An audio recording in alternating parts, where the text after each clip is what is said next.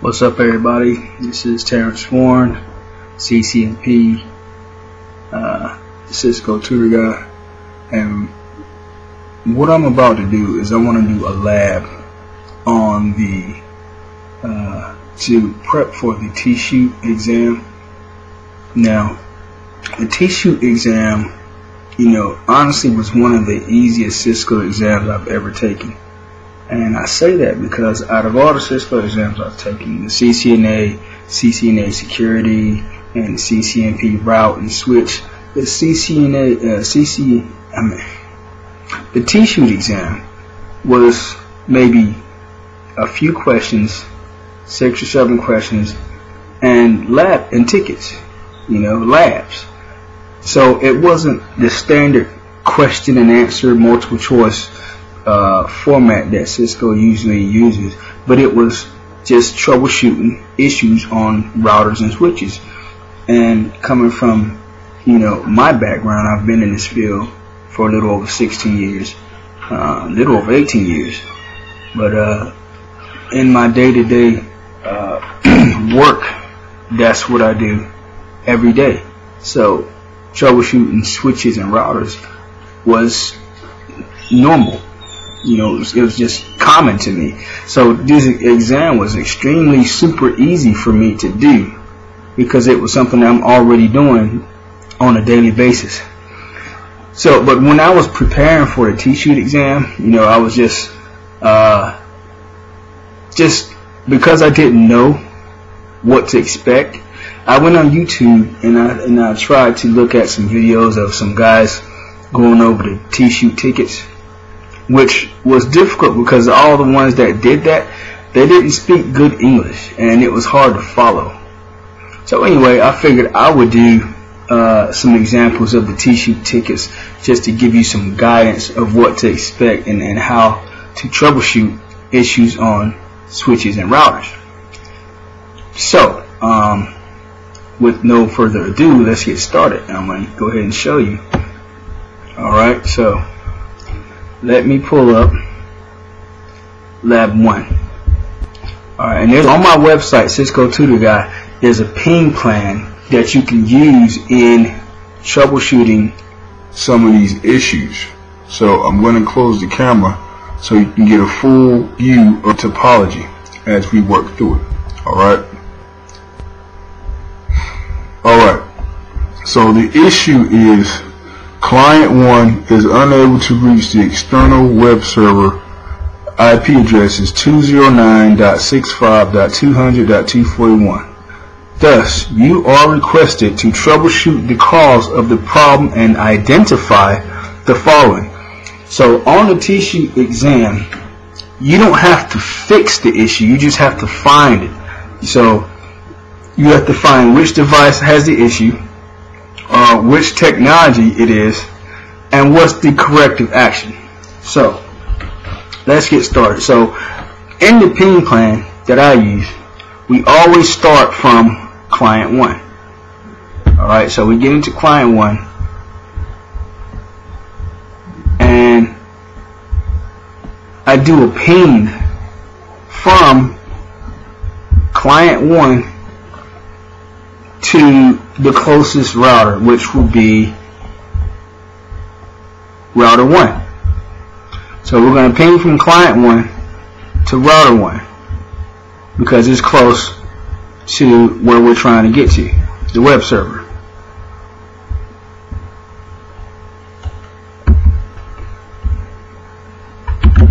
Ping 10.1.1.1.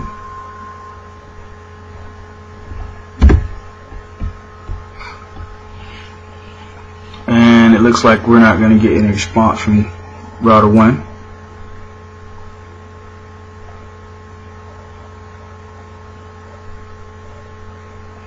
And the request is timing out. And you have to forgive my laptop. It's running a single processor, so it's super slow.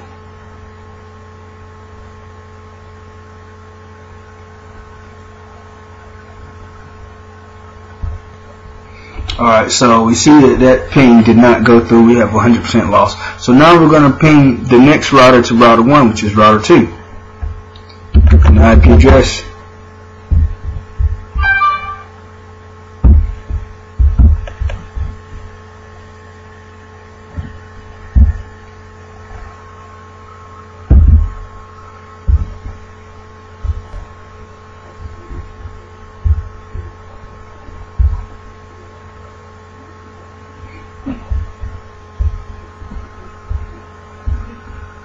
Alright, so we pinged that R1 at 10.0.1.1.1. So now let's try and ping R2,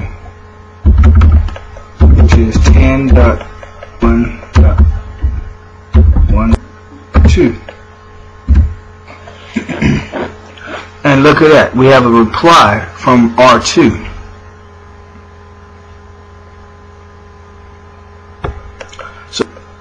What that means, there's a config on R2 that's not on R1. So what we want to do is to go to R2, open up the screen on R2 and R1, and do a stare and compare, so that we can see what's different about R1. So do a show run.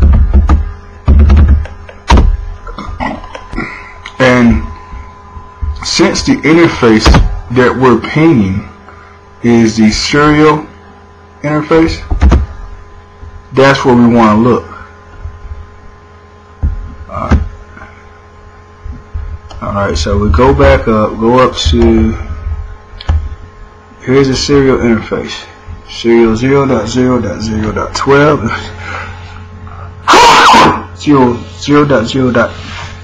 0.0.23. Alright, so I'm going to move this aside for a second, minimize it so we can go into R1 and do a show run in R1. And we're looking for the serial port right there.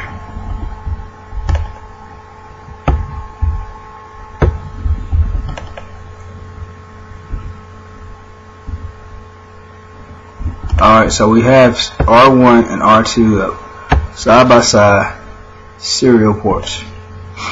Now let's go down each line and look at what's different about these two. Interface serial 0.0.0.12 or 0.12. Okay, that's the same. Description link, IP address, frame relay. Frame relay. And on R2 there's a line here.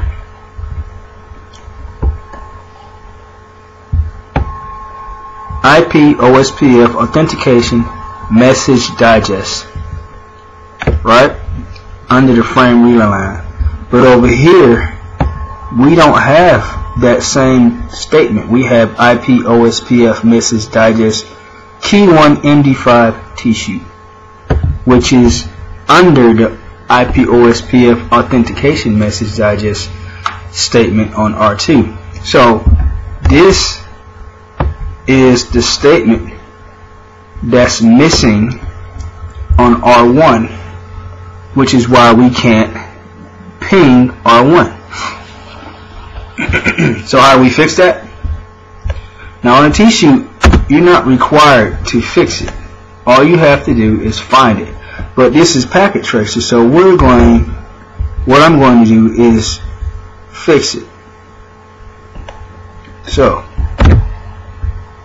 config T, and I'm gonna interface serial 0.0/0/0.12, and this authentication digest line here,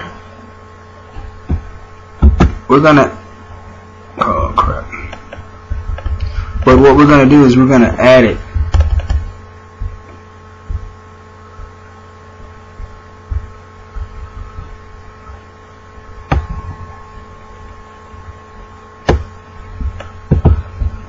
Copy.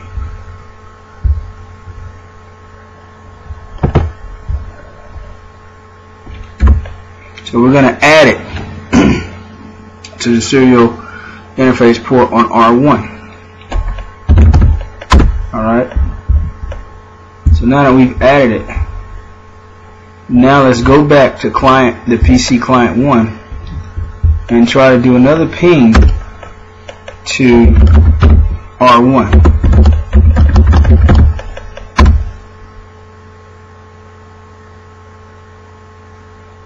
And again, because this laptop is super slow, it's going to take a minute.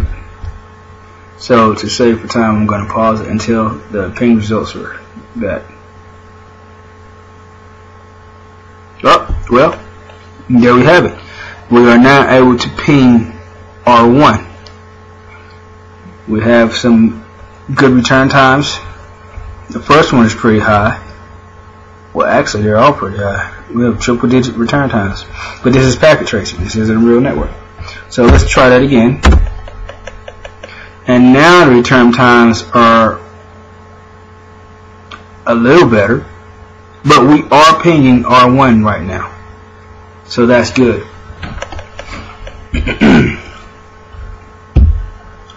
So, let's try pinging the web server now. See if we're able to get to the web server from PC1.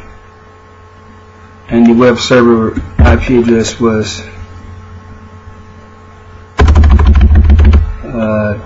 209.65.200.241.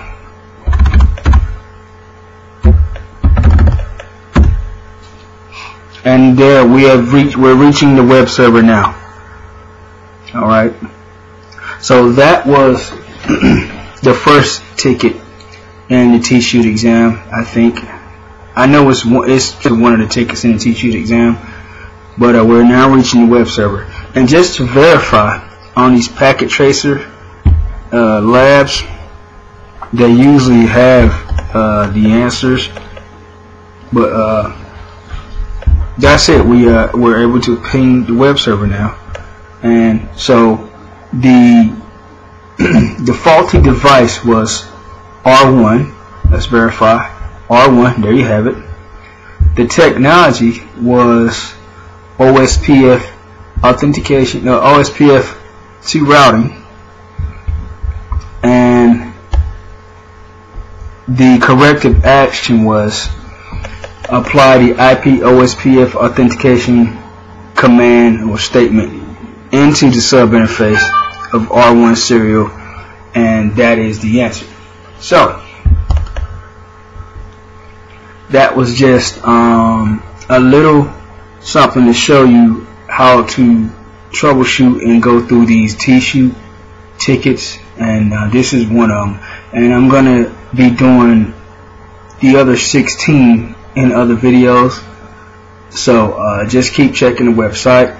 And if you are pursuing or prepping for your TSHOOT exam, this should be a big help to help you understand how to troubleshoot these switches and routers. So again, thanks for watching, and this is Terrence Warren, Cisco Tutor Guy, CCNP. Hit me up, check out the website, and keep watching. Thank you for watching.